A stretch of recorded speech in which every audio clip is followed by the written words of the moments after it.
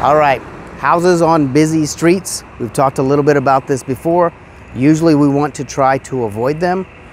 Sometimes you can still make it okay. In this situation, no one wanted to buy this house. They were trying to sell for a long time. Keep getting the feedback, hey, it's on this busy street. Nobody wants to buy it on the busy street. But we came and looked at it.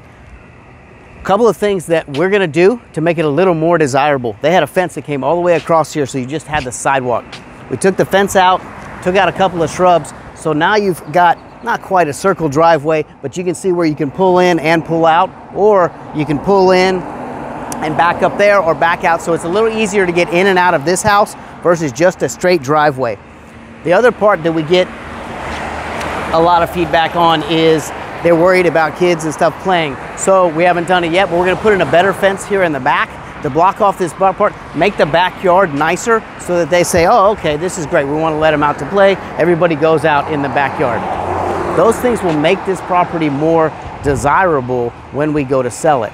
But keep in mind, it's still not going to get the same value as other houses in the neighborhood. So when you run your comps and you're getting your ARV, you've got to factor that in there. And so as that trickles down, you got to factor that in your purchase price. This house is not worth the same amount as a house that's a couple of streets over, even though they're in the same neighborhood and very similar properties. So when you're looking at houses on a busy street, if you're gonna do it, what can you do to make it less of a negative?